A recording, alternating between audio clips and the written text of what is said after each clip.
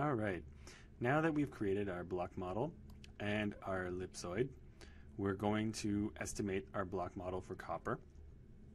So we need to go into our block model settings for that. We can either press B on the keyboard, or we can go up to our set panel and click block model. This will view our block model dialog box. We have one block model here currently, block model 1. That's the visible on the screen. And we can go to estimation, and we have four main items here. Estimation settings, that is where we set up all the settings for estimating this block model. We can clear the estimation if the block model has already been estimated. This one is already clear. Estimate will use the estimation settings above to populate the block model, and we have the option of testing a block. So let us view estimation settings. In the estimation dialog box, we have on the left a list of our variables, copper. If we had more variables, then we can set the estimation type for each particular variable. So on the top, the estimation type, we have estimation, which includes both inverse distance as well as nearest neighbor. We could go to Kriging, or we could choose none. None is not particularly important for this one variable, but if we had 5 or 6 variables here, there may be many of those variables we don't want to estimate, and we can speed up the process by clicking none.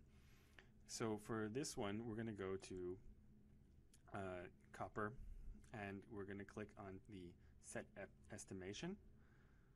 So this will bring up a dialog box of all the different parameters. So for this one, we have methods to use. We can have a user-defined script.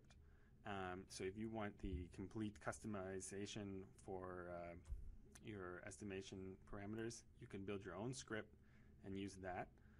You can click on inverse weighted distance with exponent. So with the standard exponent here is 2, we have inverse squared distance. We could change that to inverse distance. We could put a 3 in there and make inverse cube distance. But for now, I'm going to leave it at 2. Then we have another option here, use ellipsoid influence distances in calculation. So if we want to use the ellipsoid influence distances in the calculation, it's going to take the x, y, z distance of the ellipsoid and convert that to a percentage. If your composite is 70% of the y distance and another one is 60% of the y distance, or say of the z distance, it might choose the 60% of the z distance, regardless of the absolute distance. So I'm going to have that selected because then it gives preference to your ellipsoid. Discretization allows splitting a block into smaller blocks in order to estimate the distance between the block and a composite. If a discretization of 111 is used, then the distance between the center of the block and a composite will be used. However, if 222 is used, for example, the average distance between the composite and the resulting 8 centers of the subblocks will be used for the estimation. Let's take a look at the search. So the search, we use our composite set to find the composites for the estimation, and that's the right set we have set up. We can have multiple passes. For now, we only have one. The ellipsoid, we can select our ellipsoid. If we wanted to, although it's outside of the scope of this particular video, we could use a variable ellipsoid.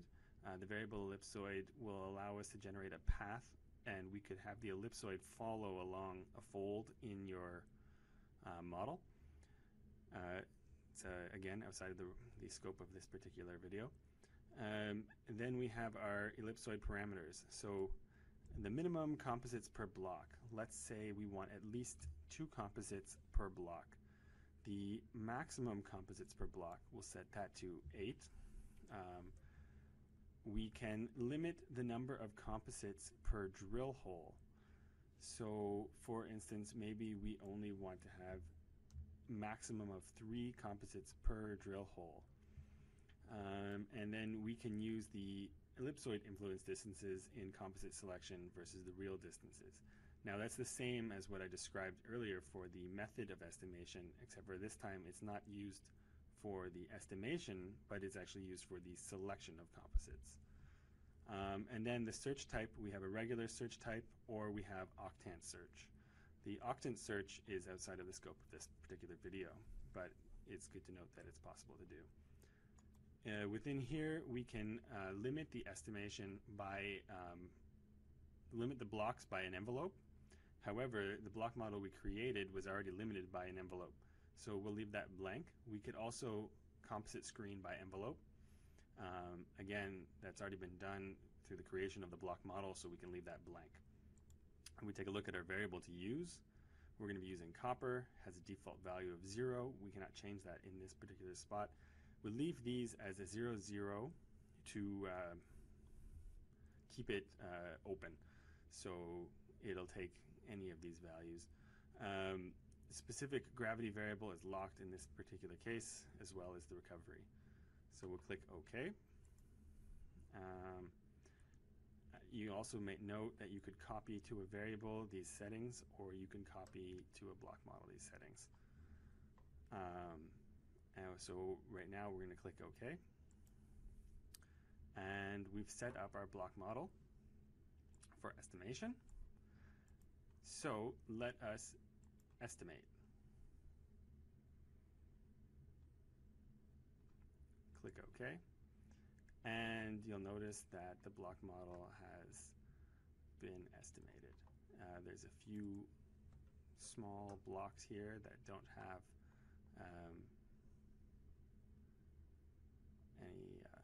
any estimates yet, but most of the block model has been estimated.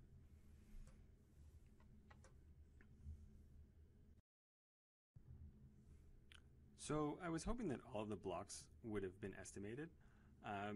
What I'm going to do is I'm going to actually expand my ellipsoid. So I'm going to press L, or I can go up to my set panel and click ellipsoid, and it'll bring up my ellipsoid list. And I'm going to change the major axis to 100, the median axis to 80, and I'm going to leave the minor axis of 20. And now I'm going to go back into my block models list by pressing B. And I'm going to go to my estimation, and I'm going to clear estimation. And I wanted to do this so I can give you an example of clearing an estimation. Now it's unestimated. Let's click here. We can see it's all unestimated. Go back to our block model list. We want to continue using the same estimation parameters we had before. We've just changed our ellipsoid. We're going to click estimate and go OK. And now you can see this time that all of our blocks have been populated. Okay, let's take a look at one of our blocks. We can see it's populated. It has a fixed density. We still have not classified it. The name of the envelope is new envelope. Sample average distance 37.75 meters. Pass number 1, we only made one pass. We had the predefined variable selected earlier, copper underscore Kriging underscore standard error. I did not use Kriging to estimate this, so it is with a default -1, otherwise missing value. And the copper grade for this particular block is 7.14%. So now that we have them all populated, let us create a resource report. We're going to press B again, or go to block model menu here on the panel and click report, resource report, and it has a new dialog box. It's a report for block models, block model number 1. I already have copper selected. You may see it like this where there's no items selected. We can select our copper variable to report. We have a list here, filtering variable. We could filter it by, say, a cutoff. However, we don't have a filtering variable created right now. I can create one, and I will create one when I do the resource report after classification. We could do a present variable. We don't have percent block, so we're not going to use that for now. Density variable, it is a fixed variable. And we have a order of sorting. So none by classification, by bench. I'm going to click none. That the default, it will sort by classification already. And I'm going to click OK. It's going to prompt me to enter a name of a file. I'm going to change this to comma separated value. I'm going to call it resource unclassified, as this is here. And I'm going to click save. Yes, I will replace over top of that. Yes, I do want to visualize the report. Microsoft Excel opens up with the report. I will switch the formatting just a bit so we can see it clearer. Okay, change these to have a comma in there for the placeholders. All right, so the report that gets generated is a resource report, report by classification with the date and time. Density is fixed density. It's for the block model number 1. Resource class has unclassified, inferred, indicated, and measured, and total. Because we did not classify our block model yet, the indicated, inferred, measured blocks are all empty. The resource has 5.3878% copper grade in the unclassified section with 989,000 cubic meters for 2.67 million tons. And the total reflects the same. So the next video, we're going to classify our block model.